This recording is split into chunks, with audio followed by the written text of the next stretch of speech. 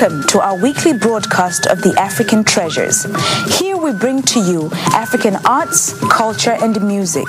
We also discuss issues of concern to people of the African descent in America, the Caribbean, South America, Africa, and all over the world. We invite you to come and see Africa in a positive light. So stay tuned and tell your friends to do the same.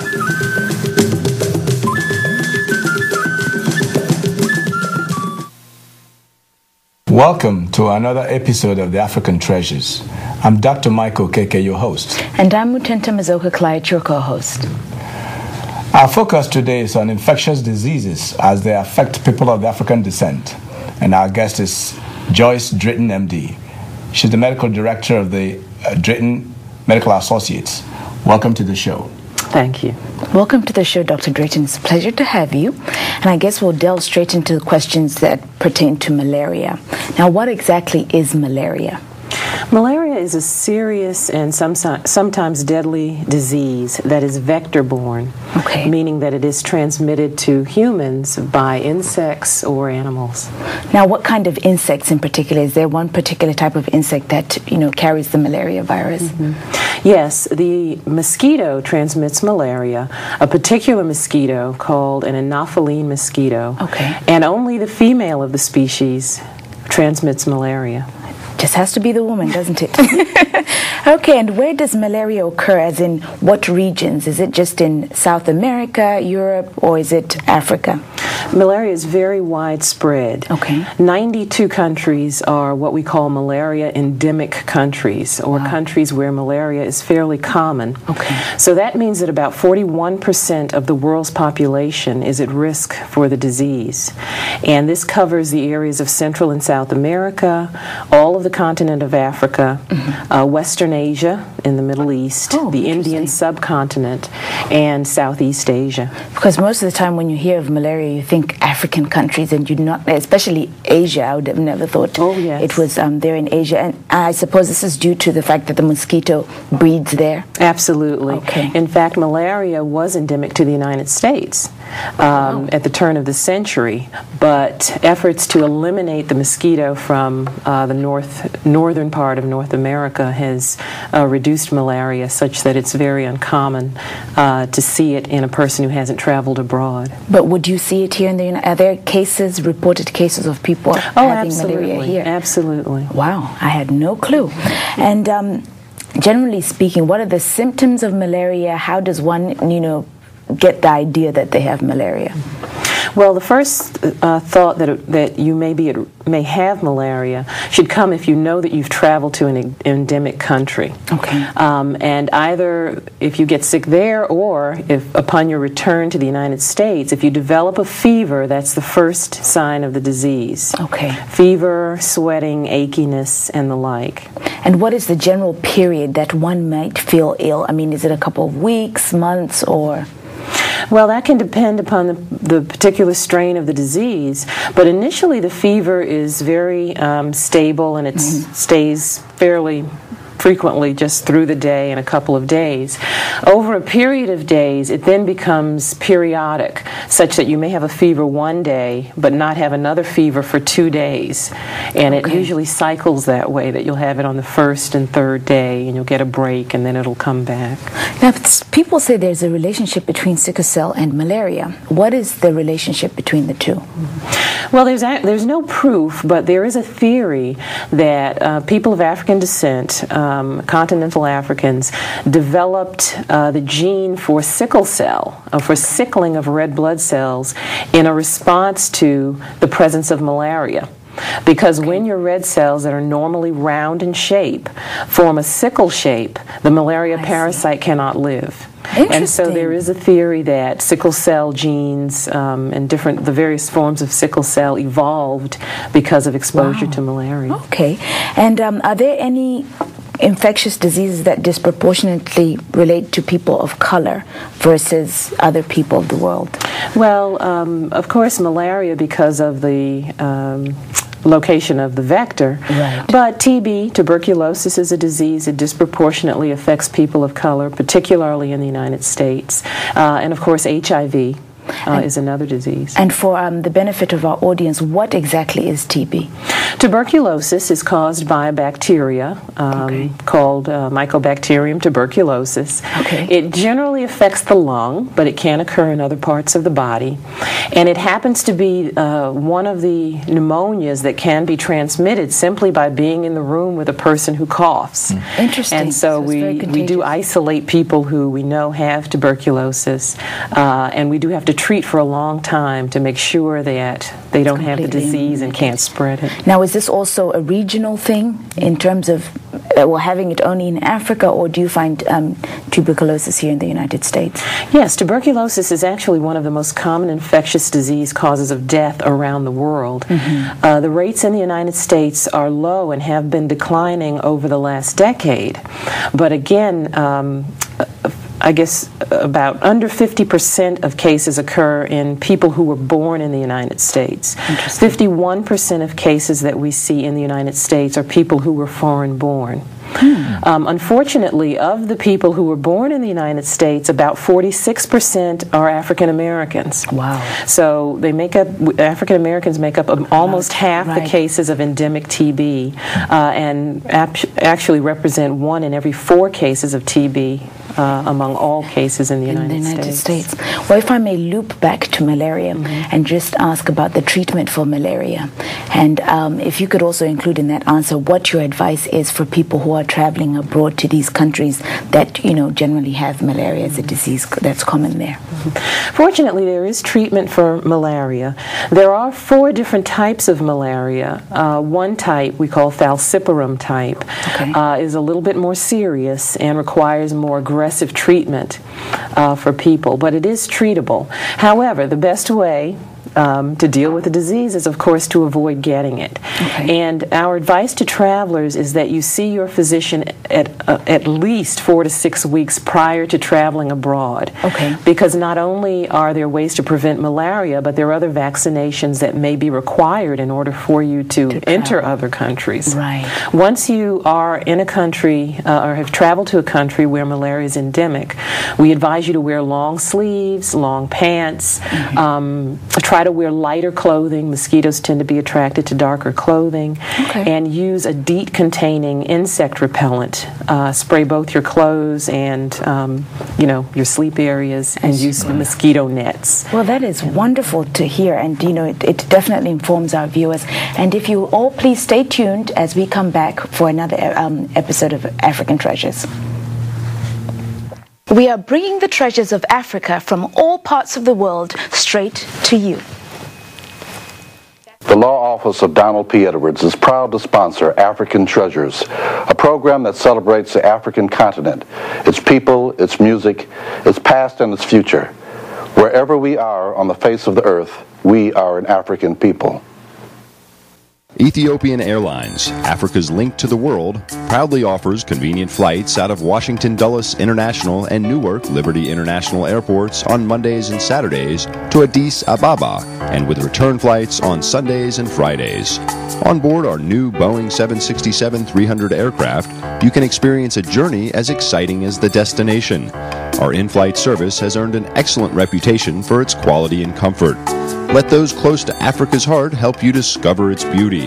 Enjoy our traditional hospitality and superb in-flight service backed by over 50 years of experience. At Ethiopian Airlines, safety, reliability, and service are our top priorities.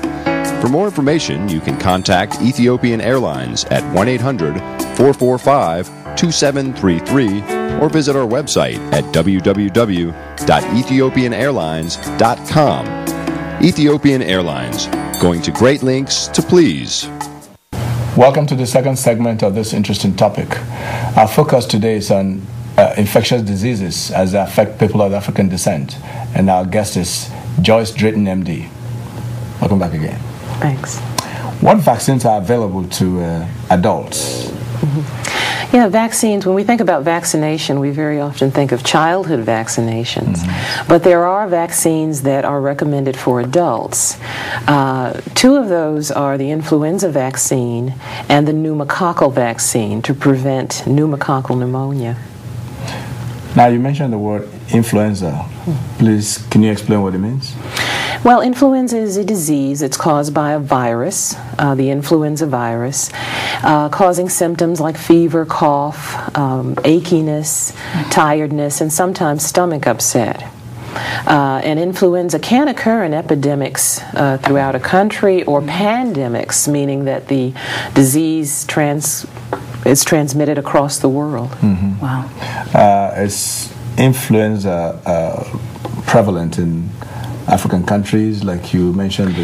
Right. Well, it's no more prevalent by region, but when we look at the percentage of individuals who receive vaccines against influenza, it's very low among people of African descent in the United States. As low as 40% of those for whom the vaccine is recommended actually receive it. Wow. So within that group, they're at greater risk for getting the disease and complications from the disease. Who should receive influenza vaccine and pneumonia vaccine? Well, the influenza vaccine is recommended for any adult age 50 and over. It used to be recommended for individuals 65 and over, but they lowered that to 50 and over.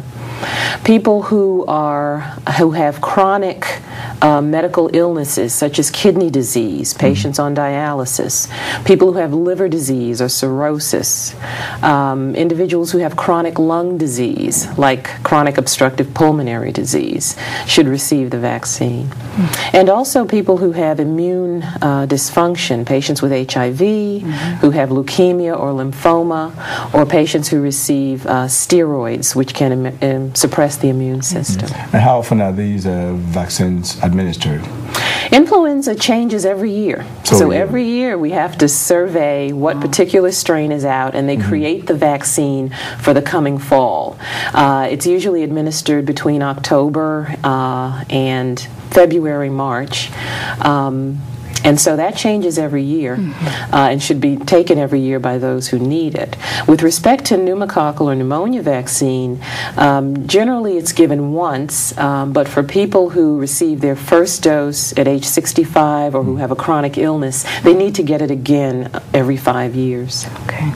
Well, who shouldn't receive the flu vaccine? Because we're talking about who should, now who shouldn't. Sure. The vaccine is actually cultivated within eggs. And so anyone who has an allergy to eggs should not receive the vaccine. And your physician will probably ask you about that. And of course, anybody who has a very severe immune suppression needs to talk to their physician about whether it's the right time for them to receive it. What are the risks associated with these flu vaccines? Well, flu and pneumonia vaccines are very, very safe. The influenza vaccine got a very bad reputation in the late 70s with the swine flu vaccine that people got a little sick behind. But for the most part, people will have a little redness or pain at the site, perhaps. They may have some fever, but it usually goes away within a day or so and can be treated with Tylenol. If you did have shortness of breath or severe rash, you should immediately call your doctor. And what would you say to somebody who would tell you that, hey, doc, I took the vaccine and got sick anyway? Yes, that's a misconception about the flu vaccine. Flu vaccine prevents influenza due to one particular virus, but there are many, many viruses that cause the common cold. So if you got sick and you took the flu vaccine, you probably had a cold due to some other virus. It's just that influenza can lead to other complications like bacterial pneumonia, and so we recommend vaccination against that particular virus. You know, when I was growing up as a child, a lot of babies died due to influenza. I remember, being a kid at the time, we have influenza, that's influenza, and these kids are dying and stuff like that. And I think that has decreased a little bit nowadays, maybe due to the improved medical care. Yes, I think that's the case. The vaccine... It took a lot of lives when I was growing up. Yeah. It isn't given to very young children because they have immature immune systems and are unlikely to be able to develop immunity anyway. So we don't give it to very, very young neonates or infants. But, of course, children who have asthma, who are, 5, 6, 10 years old should take the vaccine. Well, thank you. We're going to pause for a station break, and we'll come back. Stay tuned, please.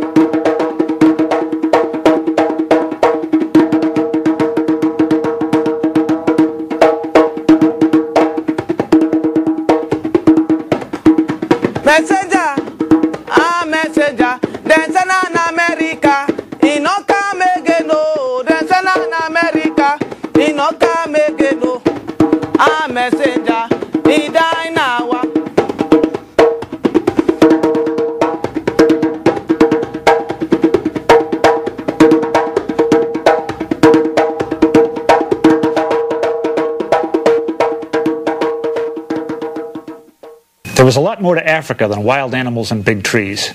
Tune in weekly to the African Treasures program and learn more about the modern-day Africa and the African people. One cannot fall in love with that which they don't know. So remember to tune into African Treasures weekly. And keep in mind, to love Africa is to know Africa. Welcome to our final segment of this episode of African Treasures, where we're dealing with infectious diseases. We have Dr. Drayton with us today, and also don't forget to visit our website at www.africantreasurestv.com. Dr. Drayton, what other diseases are there that generally affect people of color? one that comes to mind, I suppose, would be diabetes. And if you could please enlighten us on what else bothers us. Some of the non-infectious diseases that disproportionately affect communities of color include hypertension, cardiovascular disease, and diabetes, and a complication of that, which is renal failure. And a lot of people hear the word diabetes. There are constantly adverts on TV where you see, blood testing and what have you. What is diabetes? Well, diabetes mellitus is a inability to handle the blood sugar, to metabolize blood sugar. And there are two types. One type, which we call type 1, tends to have onset in childhood, and that's when the pancreas, which produces insulin that controls the blood sugar level, doesn't produce any insulin. At all? No, right. And the second type is type 2, usually having onset during adulthood, in which the pancreas produces insulin, but the body is resistant to the effects of insulin. And so the sugar can't leave the bloodstream and go into the muscles. It stays in the bloodstream, and the sugar levels are high. How can one test to find out if they have diabetes or not? Well, your physician can order a fasting blood sugar level. And there are certain levels at which it's diagnostic of diabetes. Some people will have to have a glucose tolerance test in which you drink a certain amount of kind of sugar water, and they measure your blood sugar levels over a period of hours. Of time. And you also mentioned hypertension. I know that's a big problem within our communities because, some of it is due to stress in the world. But other than that, what might lead to hypertension? A lot of it is genetic. Much of it does have to do with stress and aging. As we get older, just as your muscles aren't quite as strong as they are, your arteries aren't quite as flexible and elastic as normal, so you do develop hypertension. Wow. Well, I guess I'll turn it over to you, Mike. Well, Dr. Dritten, you've illuminated a lot of things on the show, but we can't talk about infectious diseases and epidemics without talking about AIDS and HIV. Yes. Or the other way around, HIV and AIDS. So could you touch on it a little bit? How do they relate to people of African descent?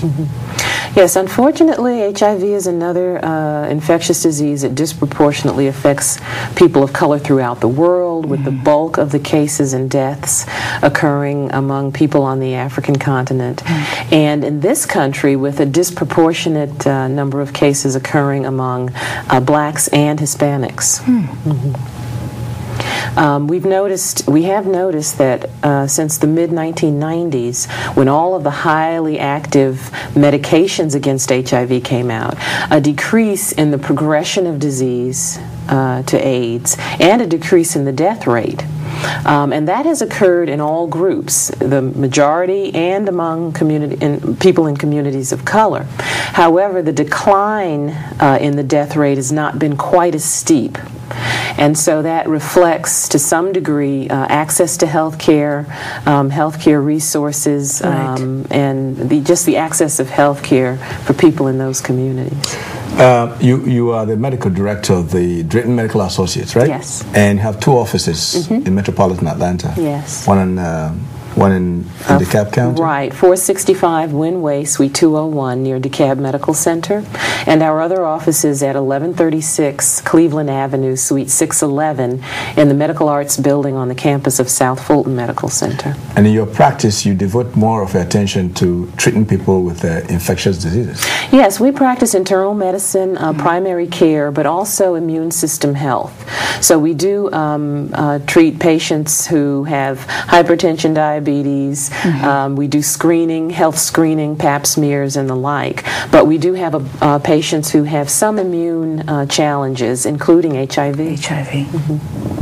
Wow. Well,